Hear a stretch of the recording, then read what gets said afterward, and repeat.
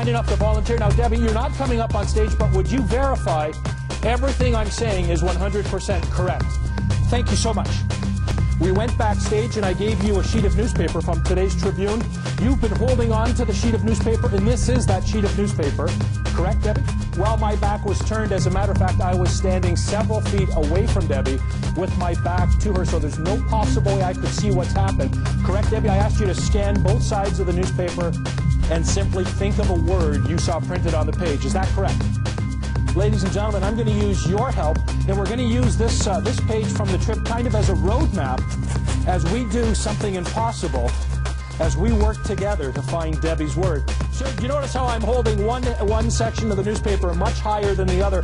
Would you please tell me, this is your choice, which half would you like me to crumple up and throw away? Higher or lower? It's your choice, sir. Thank you, sir. Higher or lower, which would you like me to throw away? Higher? Higher or lower, which am I throwing away? It was higher, sir? You want me to throw it away? Okay. Distinguished looking gentleman at the back, higher or lower, sir? We're going lower.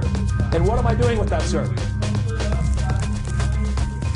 We're left with about 75 different words. And I'm going to ask this gentleman here, go through the door and come up on stage here. Doug, I'm going to ask you to close your eyes and hold up a finger on this hand. You bring your finger down on top of a word. When I ask you to open your eyes, you're going to lock this word in your mind silently. You're not going to say it out loud. You're just going to read it yourself, okay? Write the word you just pointed to as big as you can on that board. Could you announce the word that you had locked in your mind to the audience, please? I just have mega, M-E-G-A.